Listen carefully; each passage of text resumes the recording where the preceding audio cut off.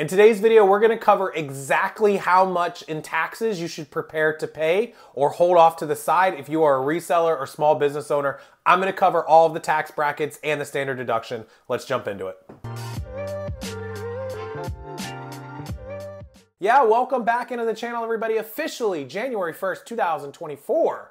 Happy New Year, everybody. I hope you had a safe, wonderful evening. I hope this year is the best ever for you. And we're not gonna dilly-dally around. We're gonna jump right in to the new tax brackets for 2024. The tax brackets have gone up, which means more money in your pocket. This is a good thing. I'm gonna show you the tax bracket percentages and the standard deduction amounts. And this is gonna give you a good idea, a basis for what percentage you should put aside or have ready for your amount of income that you make. Now, everybody is different. I'm not an accountant. I'm not a licensed CPA or attorney, so I can't give you official financial advice, but I can show you the percentages, the tax brackets, and the standard deduction.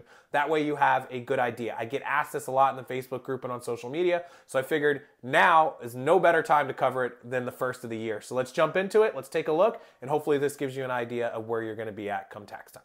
Okay, so here we go. This is from Fox Business. I don't use news websites for anything other than just the factual stuff. I don't get into all that politics. But new IRS tax brackets 2024. It's a shift of 5.4%. Let me tell you what that means. Here we go. So first, they announce the standard deduction. Standard deduction is basically the amount you can deduct off your taxes if you don't expense everything out. You just get one standard amount deducted. If you have a lot of expenses, you're a business owner, somebody like me that has shipping and cost of goods and inventory and equipment and contractors and all this different stuff, then it doesn't make sense for me. I want to take all my expenses. But if you don't have a ton of expenses and you're just standard, then you can do this standard deduction, which it was $27,700 for married couples. It's now $29,200. For individuals, it was $13,850.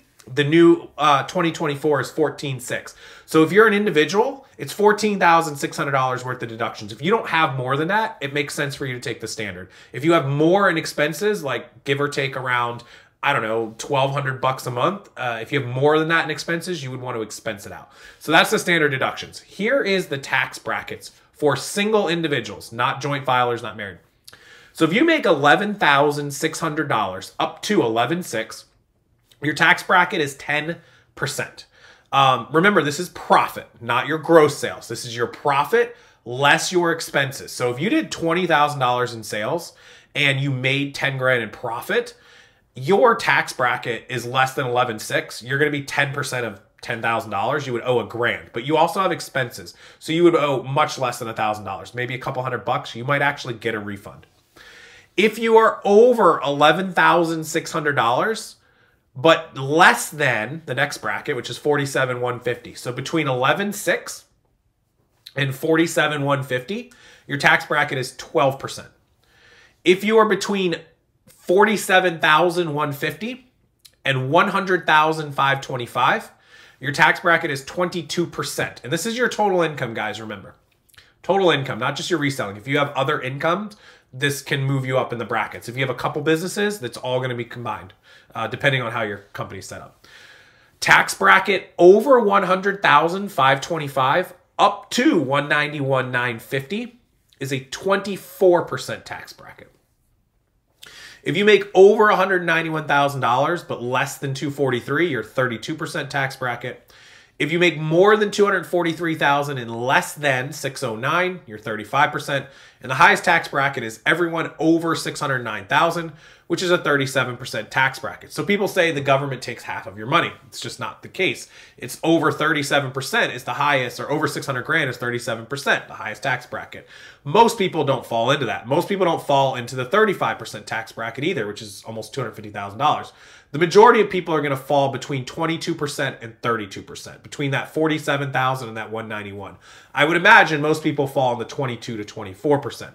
The problem is if you live in a state that has state taxes, say 8% or 10%, say you're somebody who made that 100 grand, 24%, you could easily move up to that 32% tax bracket.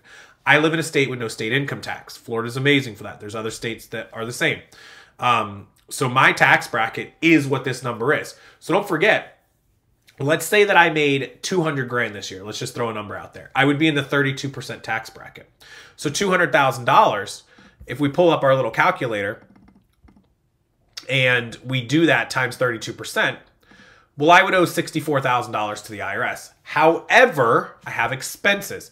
I might easily be able to, we already know the standard deductions, like, what did we say it was, 14, 15 grand? I might be able to pull out $25,000 worth of expenses, and I would only owe the IRS 39 grand of my $200,000, which means overall I'd only pay 19.5% taxes on my money. The IRS would keep 20% legally, totally legally. So that's kind of how that works. And that is for individuals. If you are a joint filer, we can look that.